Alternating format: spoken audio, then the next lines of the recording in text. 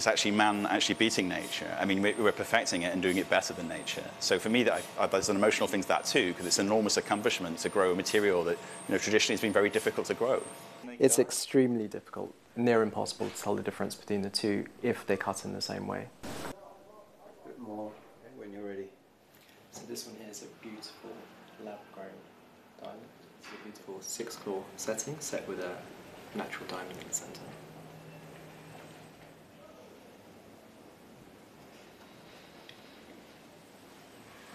I think it's so personal. Of course, we have customers that love the idea of above ground diamond, that it has less environmental impact, but then the majority of our clientele still do opt for the natural diamond. I do feel it's purely marketing driven.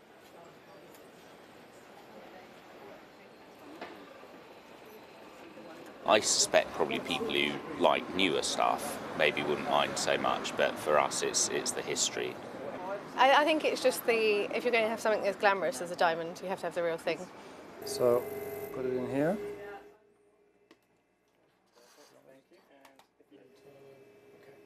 Because